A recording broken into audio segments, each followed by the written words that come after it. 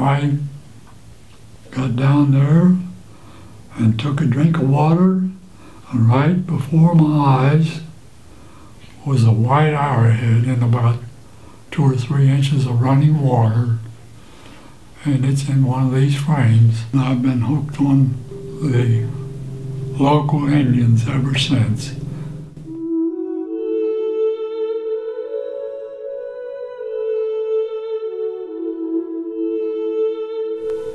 Well, my name is Keffer, and I've been collecting since I was about 10 or 11 years old.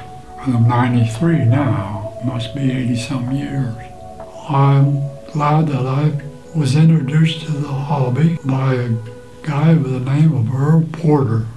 He would go around to the farmers and ask them if they found anything in the fields. He's talking Indians, and right away I'm interested. He took me to the Strickler site, moseyed up through the field, and before we got up to the site,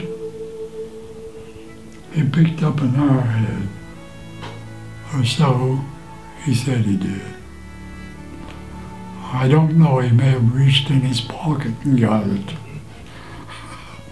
But if he did, it's in one of these cases. And he then was like I am now. He shuffled around. We're pretty much alike. There was a place he mentioned was Mary Bates's garden. Oh, he said there used to be an Indian lived in that area.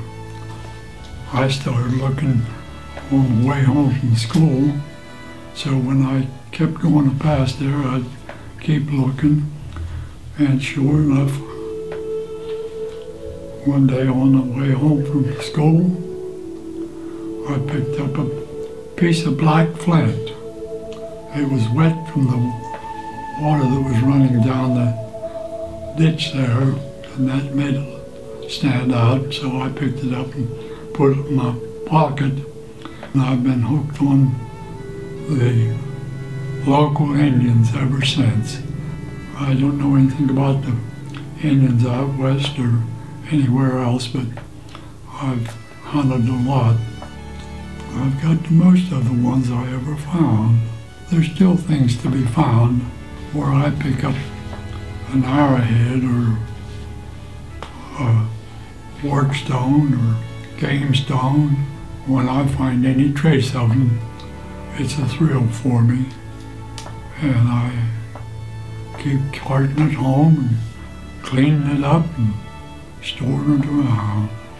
And I had a walking stick, and if I seen something that looked different, I would turn it out. And if it was nothing special, I left it there. But if it was something that they had handled, I put it in the bag. There's several pieces that's glued together. That's not cheating, that's just putting it the way it is. And it takes a lot of band-aids and a lot of know-how.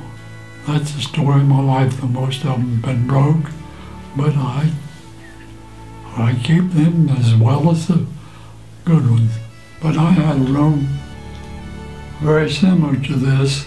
It was laid out on the shelves, and my friends and people interested, they'd come around and I'd take them back there and we'd look things over and I'd tell about them. And I thought, well, 99% of the pieces are local. Why not offer it to the local historical society?